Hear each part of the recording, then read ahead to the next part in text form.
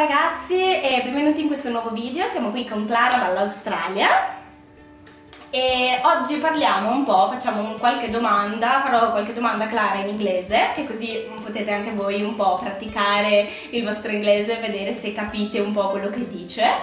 E quindi facciamo un po' di listening oggi e vi metterò anche i sottotitoli qui sotto in modo che possiate comunque seguire un po' meglio. E farò qualche domanda a Clara in particolare sulle differenze tra l'Australia e l'Italia, come funziona un pochino magari il sistema universitario in Australia, perché magari può interessare a qualcuno, e qualche domanda così sull'Australia in generale per chi magari potesse essere interessato a poter andare a vivere lì.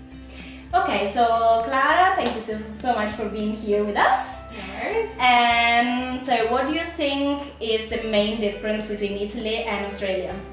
Well, there's definitely a big difference in the food. Oh yeah. A lot of fast food, like there's McDonald's on every corner Okay, of every suburb. Okay.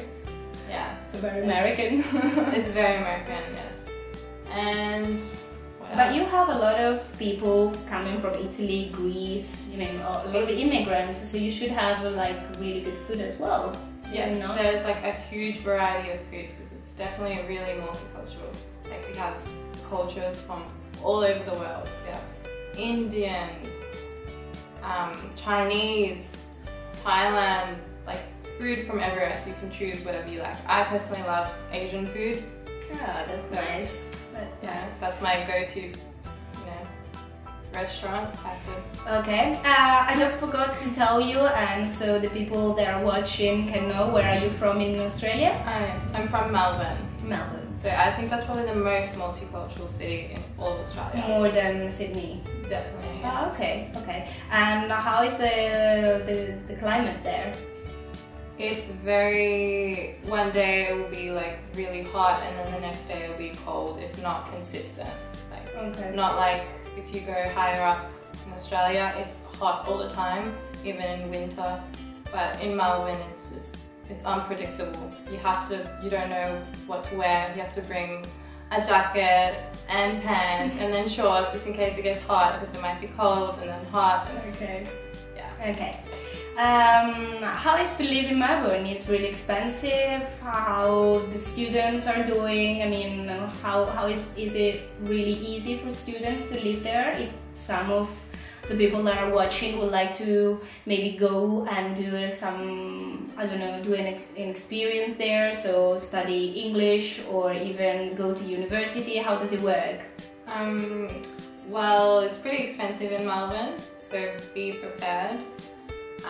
Like things like rent, it's expensive, but if you go to uni, you don't have to pay anything up front. The government pays for you to go to uni first, and then when you start working, when you graduate, you pay back your uni fees through taxes.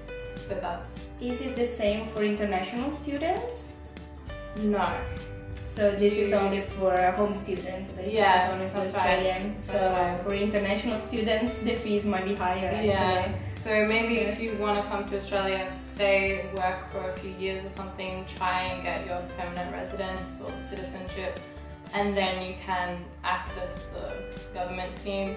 Otherwise, it is very, very expensive to study. So I probably wouldn't recommend unless you have a lot of money. Okay. So usually how much is the rent per month? Is it calculated by month, by week? How does it work? So it's by week. By week. And we have like this website called Flatmates. You can put it down here. Okay, so it's like Craigslist in America and probably like Gumtree in the UK. Possibly, I'm not sure about this one. But anyway, it's just someone is looking for a roommate and they'll put up an ad and you can apply for it. So it's basically, usually students live in a house with like lots of rooms, and there'll be different students in the rooms and they'll rent it out to different students. And how much is the rent per week? The rent per week is usually $200 a week, like around that, more or less. In the city center, outside in the suburb area, or you can find somewhere for $200 near the city. Okay. How much is near? I mean, how far is near? Is it gonna be like around Maybe 30 minutes by bus or more? Even less. Less? Like I live 15 minutes from the city, and I could possibly rent out a room for $200 a week. Okay. So Okay. convenient. And how about transport? Do you have to take the transportation? I mean, do you have the tube, like the underground, or there's no underground? We don't have an underground. Okay. No. Sydney has it, right? I believe so. Yeah. Okay. They're working on like implementing that, but I don't know when, or I don't even know if it's going to happen. So you take the bus usually?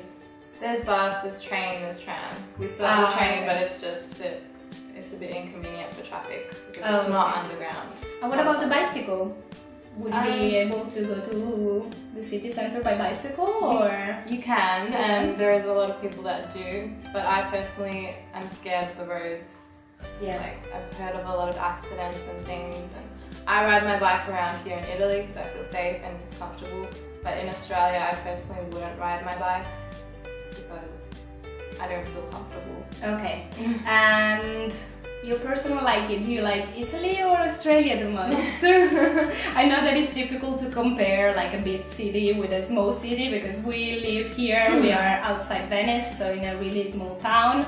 However, if you would be living in a bigger city like Venice or even Milan, would you prefer to live in Italy or Australia, and why?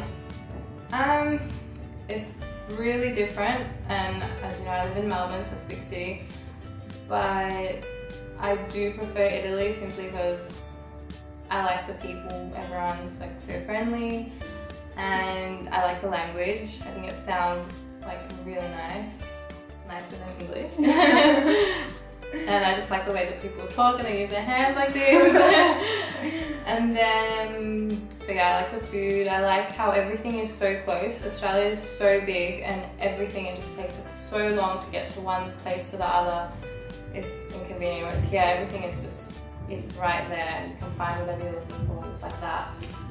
And I think you also have really good schooling, good education, whereas in Australia it's like a mix of public and private, and the public schools are just terrible. So you need to have money in Australia. If you want to go to a good school, you need to go to a private school. Okay, you're talking about university. Everything. Primary school, high school, and university. Okay. And what about the job? Because a lot of people are going to Australia in the thinking that they might get a really good job and a good future, because here in Italy, in the last years, the job situation is getting worse and worse, and so many people decide to go to Australia and migrate there. But is it the same as 10 years ago? I mean, people that are coming to Australia are now able to find a really good job in Australia, or not really? It depends on if you have a degree or not, because Australia does take people in that have, can bring something to Australia career-wise if you have a degree. But if you don't, you're mainly just doing like waitering, waitressing, jobs like that. So in terms of a good job, not really. But if you're looking to make money, the wages are pretty high. So even waiters get a decent wage. So how much is the minimum wage, or the wage that a waiter will get per year, or not per year, per month? Or per hour, yeah. I could probably say it's at least $15. $15. Okay, so thank you so much, Clara, for your time and for everything you told us, and I hope that this will help a lot of people.